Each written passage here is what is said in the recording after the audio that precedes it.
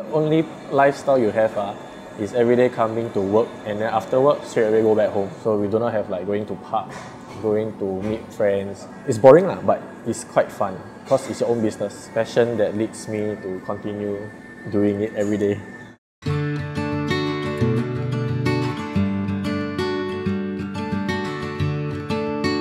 Hi everyone, I'm Ryan Jyoti. I'm the cake slave for Singapore's finest cheesecake, Dirty Cheesecake. So we are located at 1 West Coast Drive, unit number 0177. Dirty Cheesecake was actually founded in 2020 during the pandemic while I was still serving NS. It started as a home-based business because during NS we have a 2 weeks stay home and a 2 weeks stay in camp policy. Baking is also my passion lah, so I actually started baking for my friends and family. So the feedback was good. Then they asked me to why not try to do a business out of it. Our home-based business started in 2020, right? So then when the orders hit, we have not enough storage space because we are using only home fridge.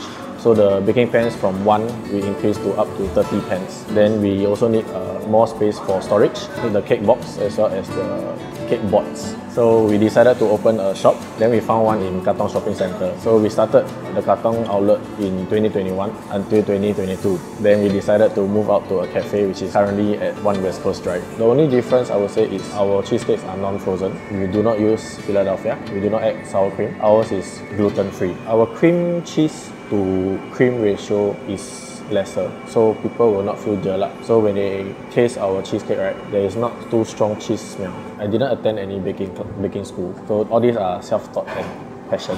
During the trending of burnt cheesecake, right, in 2020, I actually tried at home using a microwave, but inside it's not creamy. It's like more of like a moist texture, but that's not the right texture we want. We want a more flowy, creamy texture. So we try and error a lot of times, almost like 6 months. People did try the before and after. They taste the difference. They will like the one, the current one. Then slowly we come up with those basic common flavors, which is Oreo and Biscoff. Then we want to try something adventurous, so we go for light churros. So light churros we experimented many times as well in terms of the rose syrup and the lychee syrup, how much to put. First time we tried, there's no taste at all. Then we added more, but still a bit different. So we added rose petals into the rose layer of the light churros. We have to experiment. So I would say we spend quite a lot of time and effort to create new flavors. As a business owner, you need to think about admin work. And then if you're in an F&B line, right, you have to think about new menu. You need to make sure that every product that is going out every day is consistent. Our only lifestyle is just coming to work, making sure all the orders are right, then going back home, settling all the admin works at night. Regrets, definitely.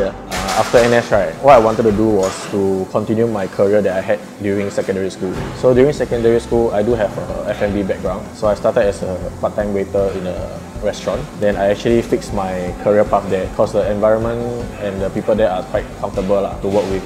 Then I went to NS, then COVID hit, so the passion of baking started more. The only regret I have is unable to progress my career from the previous workspace, as well as cannot continue study. Now I'm training a part-timer baker, so I have time to go out for studies. I will still open because I feel that people appreciate my products. It makes me more motivated to do better. I feel everyone should have a chance to try to start a business of their own. So if you never try, never know. That's what my first mindset. And a fully committed business model, right? So I cannot stop anymore because people is waiting for the item to be delivered to them. After that one complete, then more and more come in, then I cannot stop. It's a good thing, it's a good thing.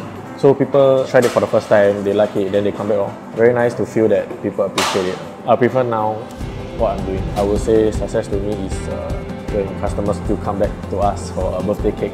Wow, they want super one. Because that means our product is good. They'll come to us instead of going to our competitors for their birthday celebration, for their company's events, so on and so forth. So that's success to me.